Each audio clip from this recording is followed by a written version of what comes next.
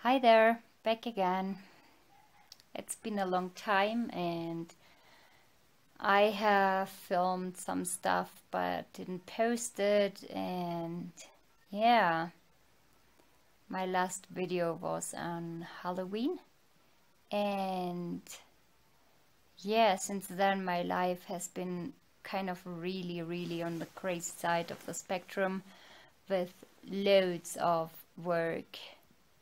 I think up until 2 days ago or 3 days ago, only in this month, I've already had like 15 patients hospitalized for usually 3 to 5 days, plus tons of ambulatory patients as well.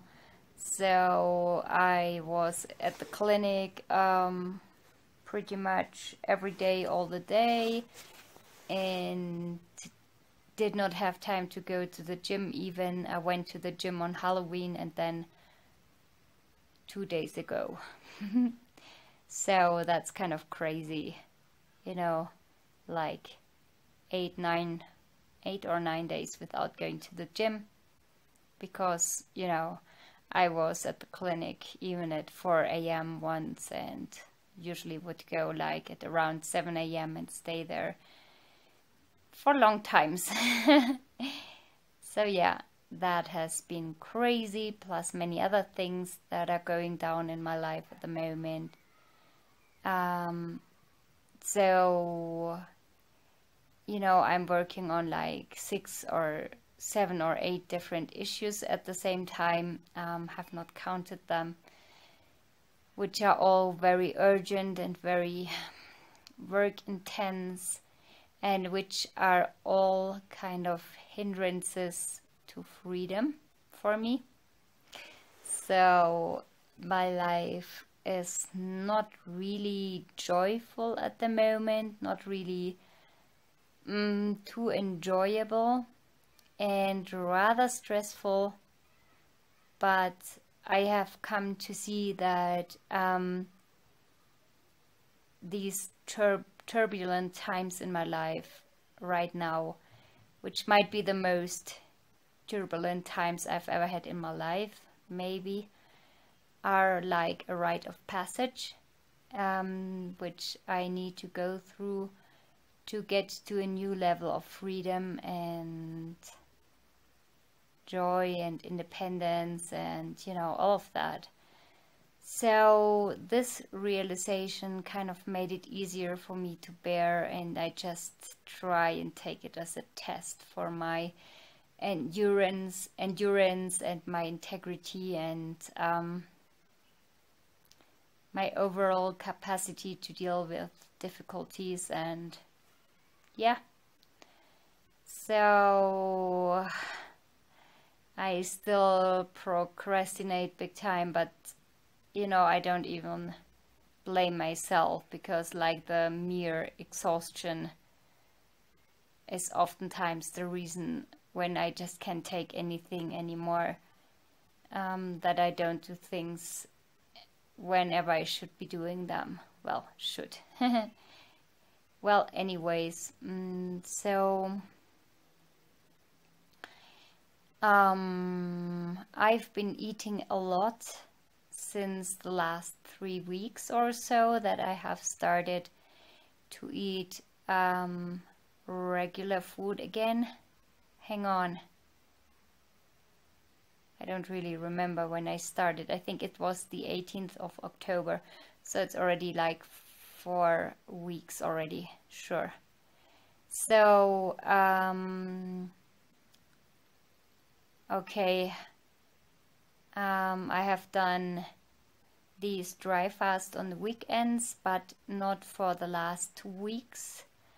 2 weeks ago I intended a dry fast and made this Halloween video afterwards, and yeah, I didn't do too well. And then last week I water fasted on Saturday and then on Tuesday again, and the rest was like 2 or 3 days of just regular food and 2 days of raw food. Yeah. So this week I'm trying to do the same. I water fasted yesterday. In the evening I broke after 24 hours. I wanted to do a dry fast today, but then this morning at 4 a.m. again we had to go to the airport to bring my daughter there. And then I had trouble with a patient who didn't get better at all. So I was like thinking, oh man, I have to, you know, like get up at this hour and everything will be really uneasy and disturbed. And then the thought of pizza crossed my mind last night. The funny thing is, I'm not hungry at all when I fast. I had 2 bouts of hunger, which went away after like, I don't know, 3 or 4 deep breaths. So it's not the hunger. Actually, the hunger is for me, it's like easy to bear, very easy. I identify it as hunger or a hunger pang, and then I breathe through it and then it's gone. That's so easy. What really bothers me is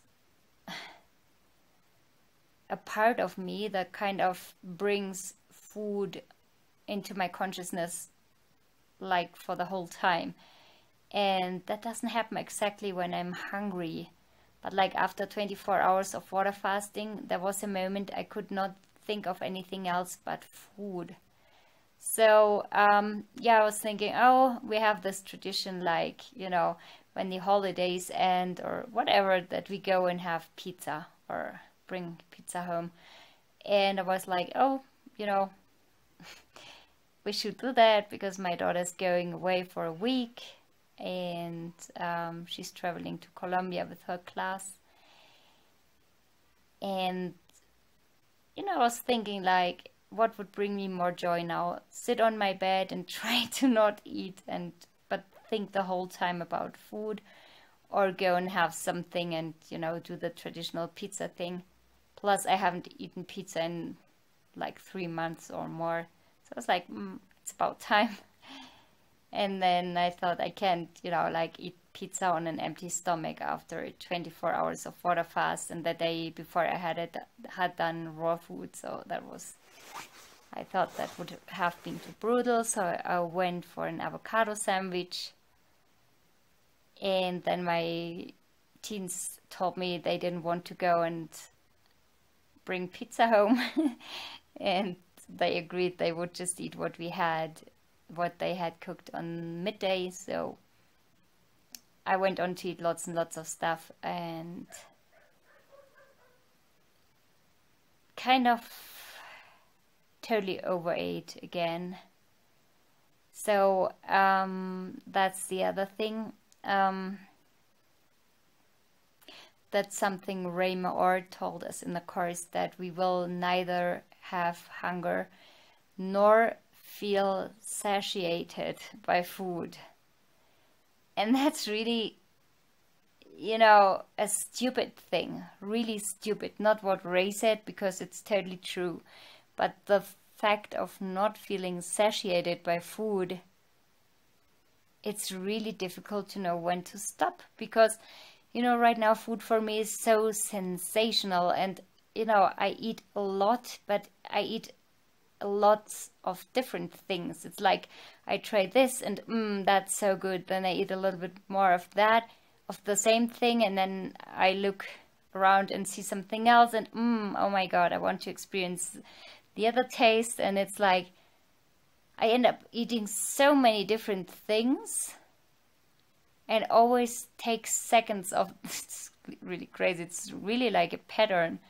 Like I make half a sandwich with peanut butter and jelly, and then it's so yummy that I make the other half as well. Or I cut an avocado in half and have that on toast, and then, you know, it's so good, I need to finish up the other half of the avocado with crackers or whatever. So it's like lots and lots of food goes into my mouth, and then, you know,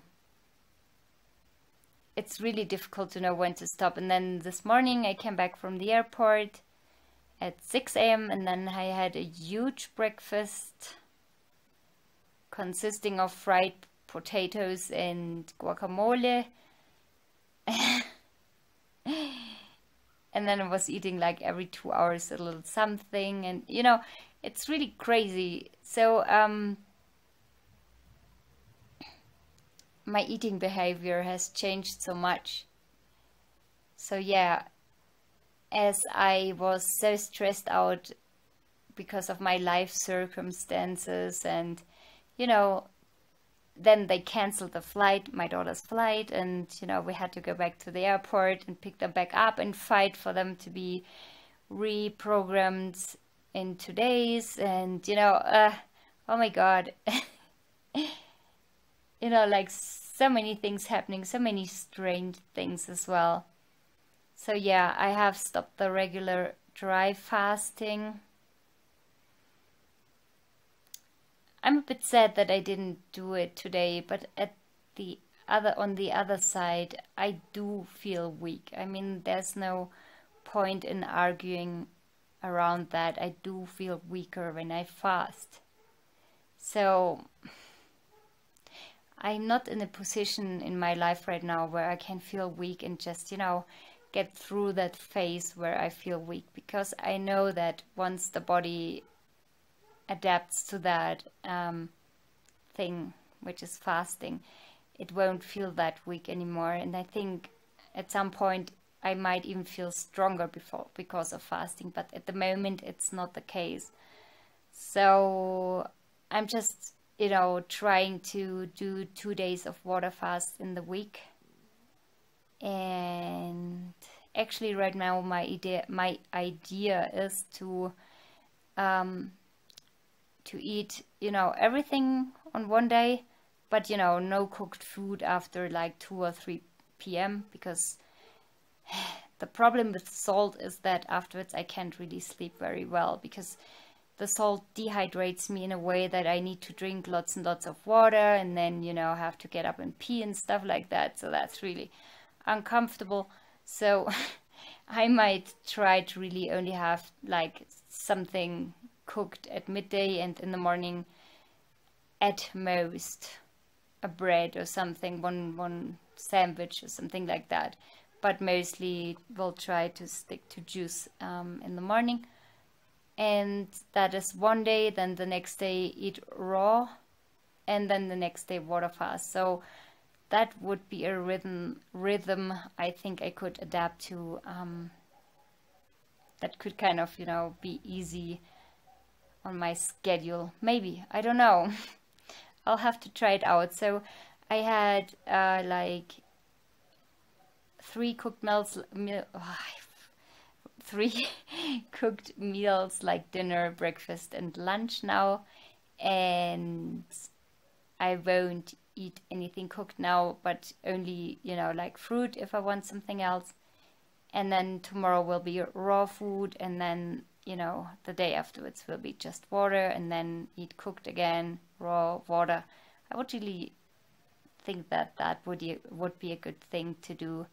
So basically it would kind of burn down to, you know, me having 2 cooked meals in a week, 2 to 3, of course. And that's something I think I can work with, because I don't want to deprive myself of anything, because I'm really a foodie, and my kitchen is like a laboratory where I do some crazy alchemical stuff. Like today I made this amazing soup, which is adapted from a recipe of some kind of Chinese soup, which contains like fried and spiced tofu and chickpeas, and I put quinoa in there, and on a base of some vegetables, and then lots of spices. So, you know, and then you put even a little bit of sugar and vinegar in it. So, you know, it's like packed full of flavors and spicy, and, you know, lots of cilantro, and need I say more? It was so good. It was amazing. Really, really amazing. And it made me feel so happy. So I think at the end, the path of pranic living is a path to happiness and to freedom and to healing, of course.